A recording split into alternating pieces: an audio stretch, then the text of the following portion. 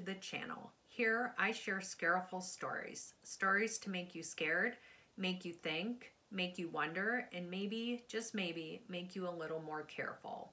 If you like what you see, please give the video a like, leave a comment below, and consider subscribing to the channel. Now, the Scareful story of Kyle Clinkscales. Kyle went missing on January 27, 1976, and he was found December 7, 2021, after 45 years. Kyle was a student at Auburn University, and he left his job at the Moose Club in LaGrange, Georgia, to drive back to school on the night of January 27, 1976. Both he and his 1974 Ford Pinto were never seen again. That was until December 7th, 2021, when a call was made to 911 saying there was a car in the water off County Road 83. The car, whose top had rusted away and whose hatchback was open, was confirmed to be Kyle's by the license plate. Bones were found in the vehicle and are pending confirmation that they are human and Kyle's, but a wallet with Clinkscales ID and credit cards was also found in the vehicle. The sheriff's office said that the location the car was found was 3 miles off the normal route Kyle would have taken back to school. It is unknown if the creek was searched when he first went missing. What is known is that over the years, Kyle's parents, John and Louise, never gave up hope of finding their son. They offered rewards and tried to keep their son's disappearance in the news. They printed tons of bumper stickers and asked owners of campers and RVs to put them on their vehicles so they could be seen all over the country. Ultimately, they became champions of creating a national clearinghouse for missing persons. So what happened that fateful night? Investigators originally thought that Kyle may have left on his own accord. He had dropped out of college once before and by all accounts wasn't loving being in college again. But his parents insisted that he wouldn't have just left and that they knew the struggles he was having with school, so there was no need for him to disappear without talking to them. Co-workers interviewed soon after Kyle's disappearance say he had an encounter with a difficult customer that evening and was a bit upset when he left work. The manager also stated that Kyle had a few drinks prior to leaving work that night, although he didn't appear to be drunk. With both Kyle and his car missing, and the possibility that Kyle had been drinking that evening, police searched the roads he could have taken home, looking for signs of a car going off the road. They found nothing. The most likely body of water he could have driven into was the Chattahoochee River. The police didn't think there was much chance his car went into the river because at the time, the water level was very low, only about an ankle deep, making it impossible for the car to be completely submerged. Early on, they received a tip that their son was in Texas, and John quickly went in search of him there. Turns out it was a case of mistaken identity. In 1979, John wrote a manuscript entitled Kyle's Story, Friday Never Came, about his missing son. He sent it to television networks and eventually it was published. Around that same time, they increased the reward for information about what had happened to their son. About a year later, Kyle's dad testified in front of Congress about his frustrations in trying to find his son. Illinois Senator Paul Simon was looking into writing federal legislation to try to aid in missing persons cases. He wanted to create an FBI database for missing children, along with a database for unidentified bodies.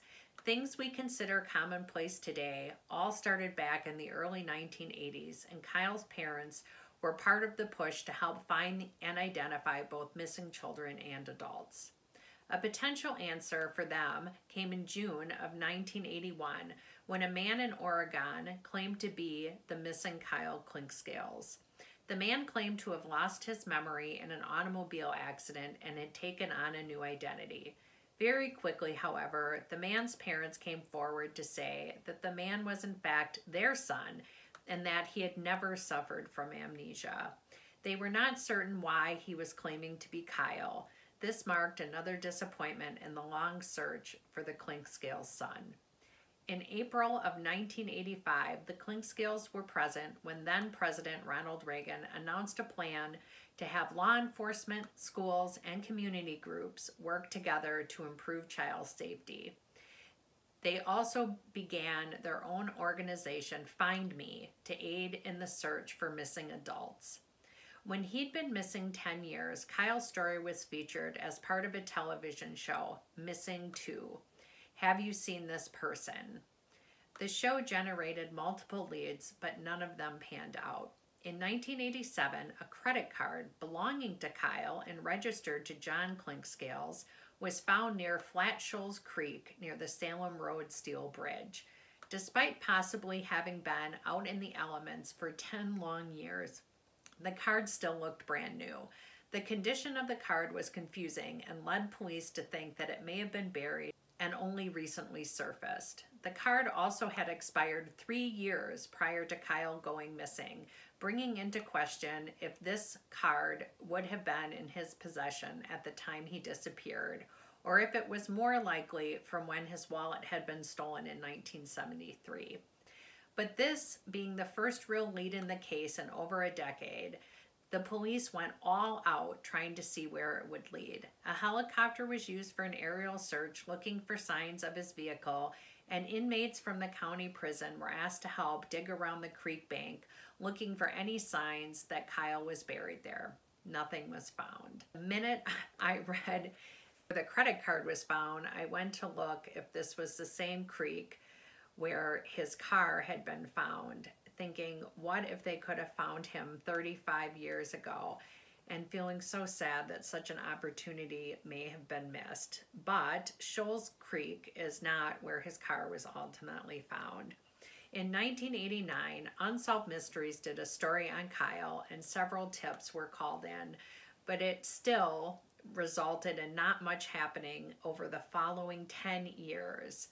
But around the 20th anniversary of his disappearance, the police reported that they had received a tip that Kyle had been killed and buried in the backyard of a house and his car had been dumped in a lake.